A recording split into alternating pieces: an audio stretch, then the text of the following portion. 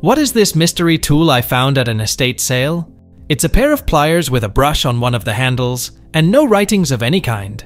Around 18 centimeters long, or just over 7 inches. I tried Google searches with no luck.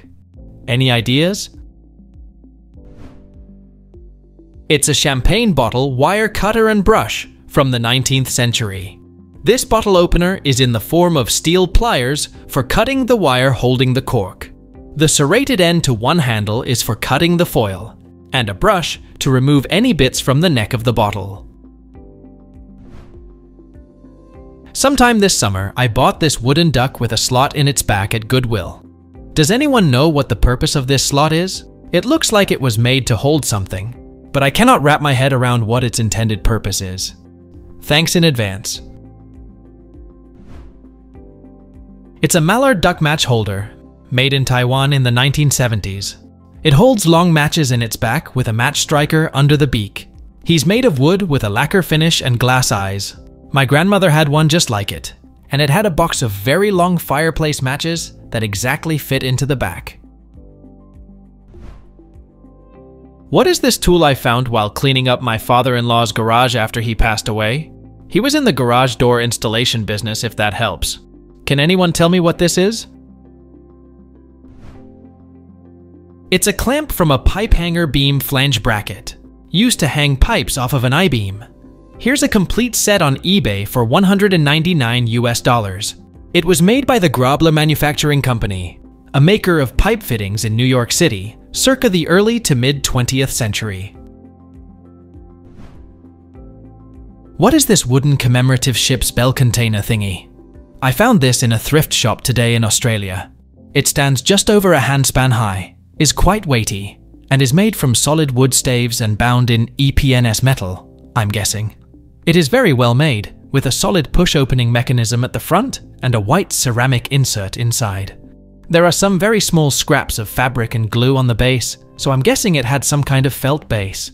The best guesses around the family are an ice bucket or a humidor, but I would really appreciate any better ones. I'm looking forward to someone figuring it out. It's a 19th century English oak biscuit box, in the form of a bell. They were quite popular at one time, and they'd have that shield engraving on the front. I would suspect it was made by John Grinsell or Daniel and Arter, who were the two most famous makers of this combination of wood and plate. What is this two-chambered brass container from a collection of a guy with several older firearms, including some European hunting rifles? It smells like gin oil or machinist oil, and it has Greek or Cyrillic writing, different on each side. I'm pretty sure it's firearm related. I grew up with a gun nut for a dad, so I know the smells of maintenance. On one side you can see a light oil residue inside, the other side seems dry. Any ideas? It's a Cold War era Yugoslavian Mauser oil bottle, commonly used with the Yugo M48 Mauser. One compartment is for a solvent, and the other is for an oil. Back then, powders were typically corrosive to the firearm parts. Firearms needed to be cleaned after firing corrosive ammunition, and a solvent, then lubricant, was typically utilized. What is this vintage copper box with handles and some sort of warming tray inside and foldable legs? My wife found it at a thrift store, around 16 by 5 by 3 inches. It also appears to have some sort of lining, maybe lead. Any ideas what it is and what it was used for? It's an antique medical instrument steam sterilizer box, dating to around 1900 and made by the Wilmot Castle and Company in Rochester, New York. The company manufactured, among other things, the Arnold steam cooker, a popular home cooking device. Professor Herbert Eugene Smith of Yale University modified the cooker to become a steam sterilizer for use in laboratory work.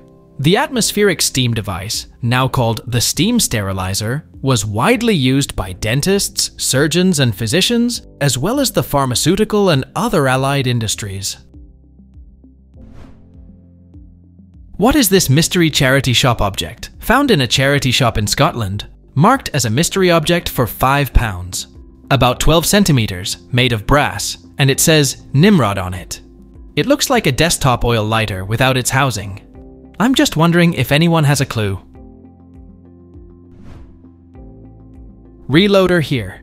This is an antique hand primer and deprimer.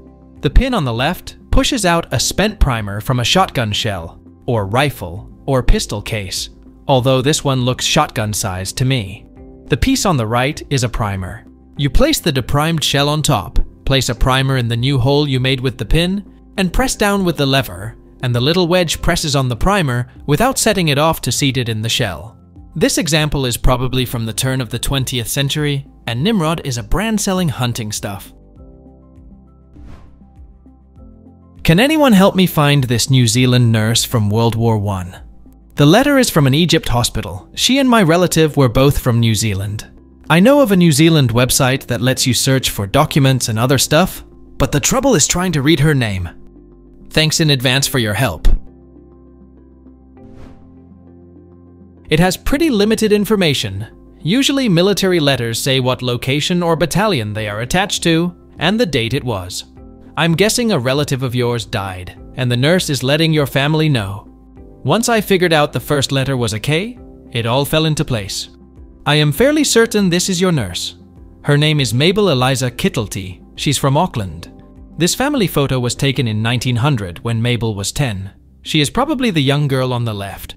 She married Percy James North in 1919, and they have 2 children, Eveline and Betty North. She died at the age of 89 on June 24, 1969. There is a well-researched Kittlety family tree on Ancestry.com that you can contact if you have an account, or I can try to put you in touch with them. What is this threaded steel tool with a handle at one end and a rotating tip at the other? This tool was found at a thrift store, and it has no visible branding or serial numbers. It is approximately 2 feet long, half smooth steel, and half threaded steel rod. The threaded end has an arrowhead-shaped piece at the tip that rotates freely, with no apparent mechanism to lock it into place. There is an additional piece with 2 small handles that are threaded onto the bar behind the tip and rotate freely. There is a handle on one end, shaped out of steel and either welded or screwed on. This thrift store find is baffling us. The closest guess we have come up with is a flanging tool, but we haven't found any conclusive proof, including reverse image searches. Any ideas? Please let us know down in the comments. Thanks for watching. Let's make life fun.